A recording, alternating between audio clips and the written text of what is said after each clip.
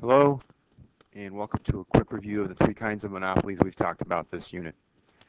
We're going to talk about standard single price monopoly and a standard price discriminating monopoly first and kind of compare and contrast those.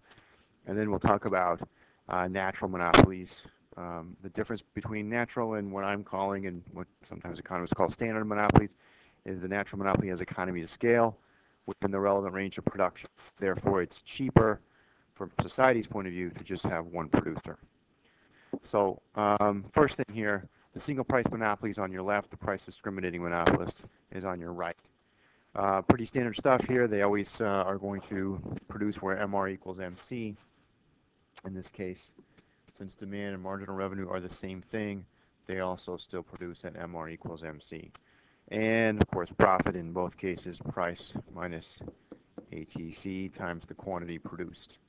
The difference for the price discriminating monopolist is there are a series of prices here. So they have a number of opportunities to make profit because they're selling to different groups at different prices. So pretty straightforward stuff as far as this goes, but let's just look at this chart here and try to compare and contrast based on pricing policy, profit, and efficiency. So a single price monopoly has monopoly, I'm just going to write Mo power, so it can name its price. Price discriminating monopoly also has monopoly power. It can name its price.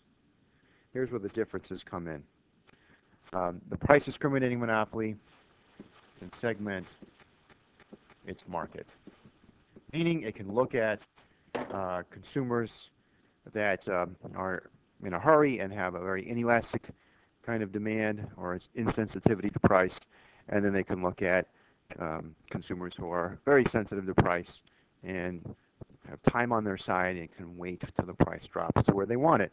So that's a classic example with airlines. The other thing that a price discriminating monopoly has that a single price monopoly does not is they have the ability to prevent resale. So movie theaters do have some price discriminating ability. However, if you really wanted to, as a student with a student ID, you go in there and buy a bunch of tickets to a movie at student prices and then stand outside the theater and resell them to adults for less than full price and more than you paid, make a profit. So there's nothing preventing that from happening. I guess if they really checked the tickets and saw adults had student tickets, maybe they would kick them out or arrest you, but I kind of doubt it. Airlines, obviously you can prevent resale, so there's a closer to perfect price discrimination. Now, what about profit? Well, both of them can earn profit in the long run. Obviously, they can earn that or a loss in the short run or break even in the short run. Now, nobody earns a loss in the short run. In the long run, excuse me. So they would both shut down if they were earning a loss in the short run.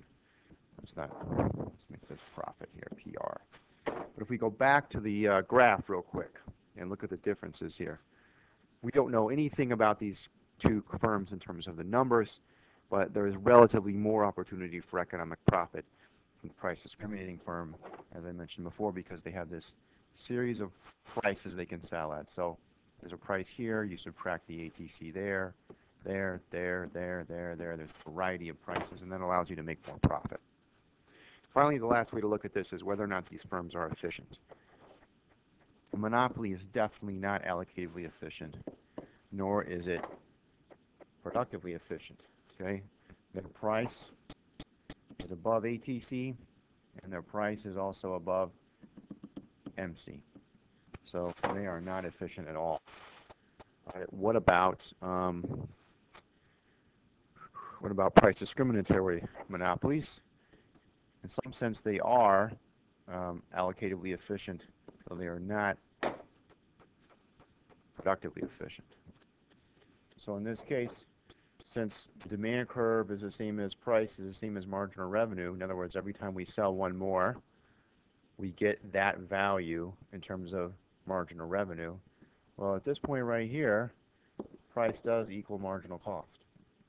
Now, price is above average total cost, which makes us a very potentially profitable firm. The other thing to look at here in terms of efficiency is there is a dead weight loss for the single price monopoly. Okay, there's no dead weight loss for the price discriminating monopoly. For the single price monopoly, you do have a little bit of consumer surplus, but there's no consumer surplus at all for the price discriminating monopolist because they are selling these products, whatever they are, at the price, the exact price people are willing to pay. We'll talk about natural monopoly next.